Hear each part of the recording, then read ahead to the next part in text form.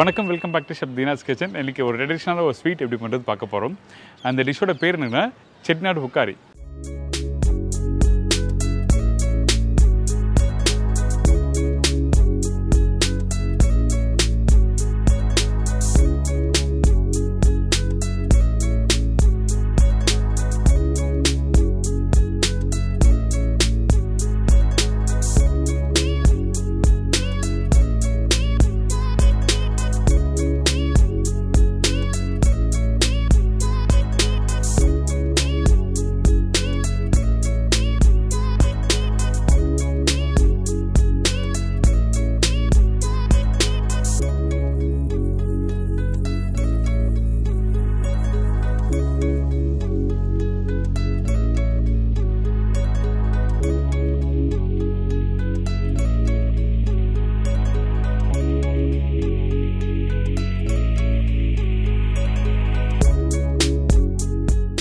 இந்த பாசி பருப்புலாம் வச்சு பண்ணுவாங்க. எல்லாருக்கும் தெரிஞ்ச ரெசிபி தான். பட் இது ப்ராப்பரான ரெசிபி கரெக்டான குவான்டிட்டியில் எப்படி பண்ணுறது? சில பேர் நல்லா சக்கரை பொங்கல் சொல்லுவாங்க. ஆக்சுவலாக சக்கரை பொங்கல் இல்லை, எங்கள் ஊர் சைட்லாம் அப்படி தான் சொல்லுவாங்க இந்த ப்ரிப்பரேஷன் பண்ணி முடிச்ச பிறகு. ஏன்னா அந்த டெக்ஸ்சரில் இருக்குல்ல, இது ஆக்சுவலாக வந்து எப்படி பார்த்தீங்கன்னா அந்த தேங்காய், அதுக்கப்புறம் அந்த பாசி பருப்பு இதெல்லாம் போட்டு ஒரு சூப்பரான ஸ்டைலில் எப்படி பண்ணுறது பார்க்க போகிறோம். இந்த ரெசிபி பற்றி தெளிவாக வீடியோவில் பார்ப்போம். இப்போ இந்த டிஷ்ஷுக்கு தேவையான பொருட்கள் பார்த்தலாமா?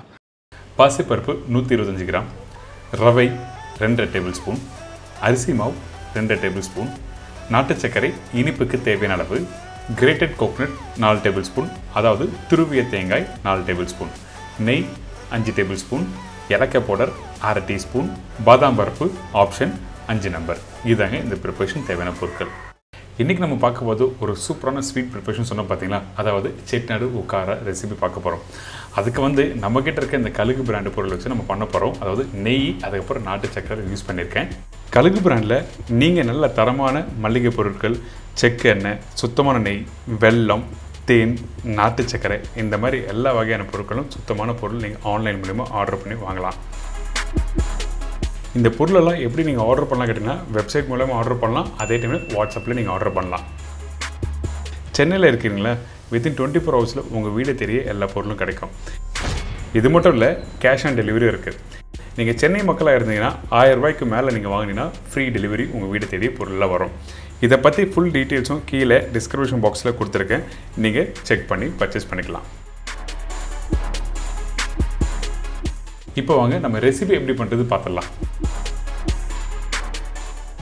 ஃபஸ்ட்டு நம்ம என்ன பண்ண போகிறோம்னா, நம்மக்கிட்ட இருக்க இந்த பாசி பருப்பை கொஞ்சம் லைட்டாக கோல்டன் ப்ரௌனில் வறுத்துட்டு அதுக்கப்புறம் வேக வைக்க போகிறோம். அதுக்கு முன்னாடி நம்ம என்ன பண்ணுறோன்னா, என்கிட்ட இருக்க இந்த நெய், அதாவது 2 டேபிள் ஸ்பூன் அளவுக்கு போட்டிருக்கோம். இந்த 2 டேபிள் ஸ்பூன் நெய் எதுக்காக இந்த இடத்துல யூஸ் பண்ண கேட்டிங்கன்னா, அந்த பாசி பருப்பை நீங்கள் பொதுவாகவே நெய்யில் வறுத்தீங்கன்னா வாசனை நல்லா சூப்பராக வரும். அதனால தான் நம்ம என்ன பண்ணுறோம், ஃபஸ்ட் எடுத்து நெய் போட்டிருக்கேன். டைரெக்டாக இந்த பாசி பருப்பை நீங்கள் வேக வச்சு இந்த ப்ரிப்பரேஷன் கம்ப்ளீட் பண்ணலாம். பட் இருந்தாலும் இந்த மாதிரி நெய்யில் வறுத்துட்டு நீங்கள் பண்ணி பாருங்கள், அதோட டேஸ்ட்டே வேறு மாதிரி இருக்கும். அதனால நெய் யூஸ் பண்ணுறேன். இப்போது இந்த நெய்யில் வறுக்கும் போது எப்படி வறுக்கணும்னு கேட்டிங்கன்னா, ஸ்லோ ஃப்ளேமில் கோல்டன் ப்ரௌன் வரக்கூடாது. அதாவது ஜஸ்ட் லைட்டாக ஒரு 10% அளவுக்கு கலர் வந்தால் போதும். கோல்டன் ப்ரௌனாக 60% ஆகிடும். அதனால 60% அளவுக்கு நீங்கள் வறுக்கக்கூடாது. 10% லைட்டாக கலர் வந்த பிறகு நம்ம என்ன பண்ணுறோம், தண்ணி ஊற்றி பாயில் பண்ணுறோம். இந்த தண்ணி ஊற்றுற அளவு எனக்குன்னா 1/2 லிட்டர்லேருந்து 3/4 லிட்டர் அளவுக்கு தண்ணி ஊற்றலாம். மீடியமான ஃப்ளேம் வச்சு பாயில் பண்ணுங்கள். அதே டைமில் தண்ணி அதிகமாக இருக்கக்கூடாது. எதுக்காக தண்ணி அதிகமாக ஊற்றி பாயில் பண்ண சொல்கிறேன்னா, நீங்கள் நார்மலாக தால் பாயில் பண்ணால் வீட்டில் சாம்பார் இல்லை தால் தடக்கா பண்ணுற மாதிரி பருப்பு நல்லா மசிஞ்சு போச்சுன்னா உங்களுக்கு டெக்ஸ்சர் கொடுக்காது. அதே டைமில் சாப்பிடும்போது டேஸ்ட்டும் கொடுக்காது.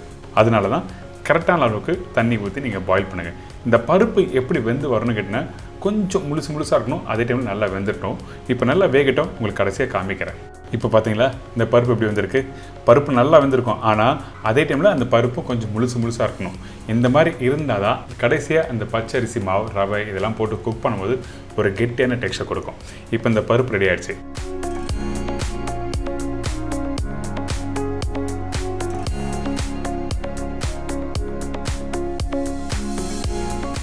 திருப்பி 2 டேபிள் ஸ்பூன் நெய் போட்டிருக்கேன்.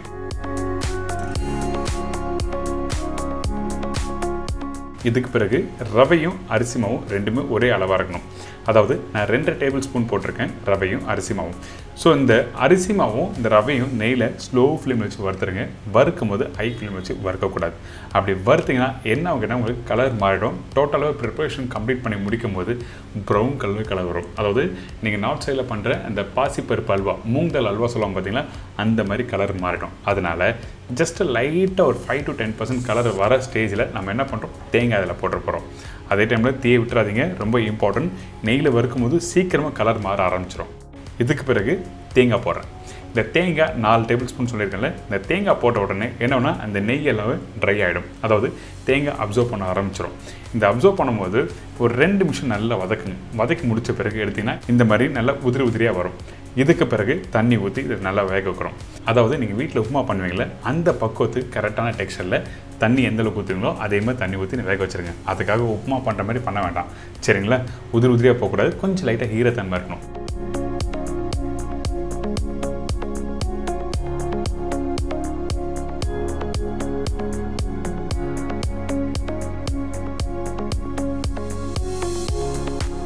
இப்படி கையில் எடுத்திங்கன்னா கெட்டியான ஒரு டெக்ஸ்சர் வரும்.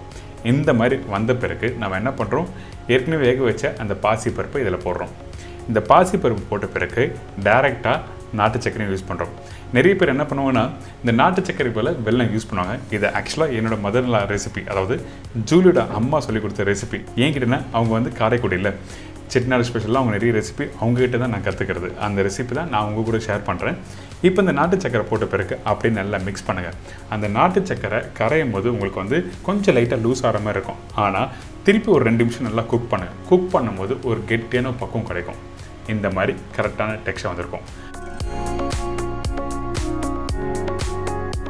பார்த்தீங்களா, அந்த பருப்புலாம் அங்கங்கே கொஞ்சம் முழுசாக இருக்கா. இதுக்கு பிறகு நம்ம என்ன பண்ணுறோம், வாசனைக்காக ஏலக்காய் பவுடர் கடைசியாக போடுறோம்.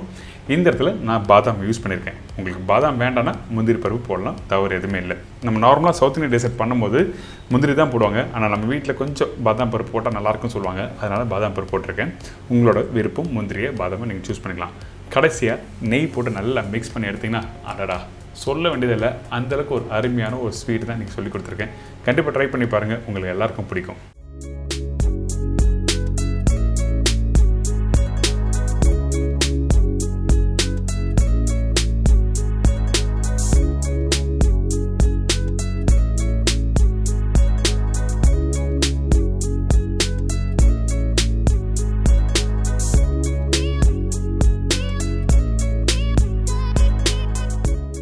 என்னங்க, இந்த ரெசிபி எப்படி பண்ணுறது எல்லாம் ஈஸியாக தெரிஞ்சிருக்கும். கண்டிப்பாக ட்ரை பண்ணி பாருங்கள். ரொம்ப ஈஸி, ரொம்ப சிம்பிள் தான். கரெக்டான டெக்ஸ்சரில் எப்படி நம்ம பண்ணுறதுன்னு சொல்லி அண்டர்ஸ்டாண்ட் பண்ணிட்டு நீங்கள் பண்ணினா ரொம்ப ஈஸியாக இருக்கும். இதே மாதிரி நாளைக்கு இன்னொரு விஷயம் சந்திக்கிறேன். நன்றி, வணக்கம், see you, bye bye, take care.